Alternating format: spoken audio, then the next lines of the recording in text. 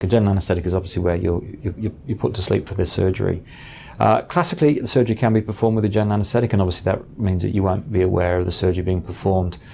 Unfortunately, Medicare has restricted the people that are covered for a labiaplasty, and that means that it's, except for extreme cases, and by that I mean you've got to have 8 centimetres of tissue extending beyond the introitus, which practically means that even very deserving patients won't qualify for Medicare and therefore private health fund rebates. That means that the cost is increased for performing the surgery.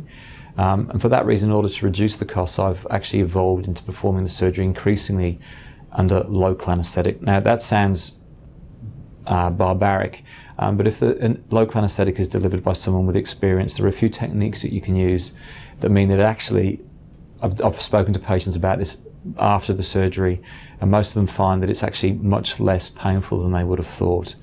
In fact, most patients find that the actual induction of the infiltration of the local anaesthetic is less of a problem than actually being awake while the surgery is performed and having the slight embarrassment of having their body parts on show whilst they're awake. The techniques we use to minimise the risk is that we warm the local anaesthetic, we use a very small needle, we infiltrate a small bleb to make that area numb, and then you infiltrate through the bit that's already numb. You give it plenty of time to work, you make sure that it's effective before it's employed. It's only something I've started doing over the last 12 months, and again, patient feedback is that it's surprisingly well tolerated, and it does reduce the cost of the operation by many thousands of dollars.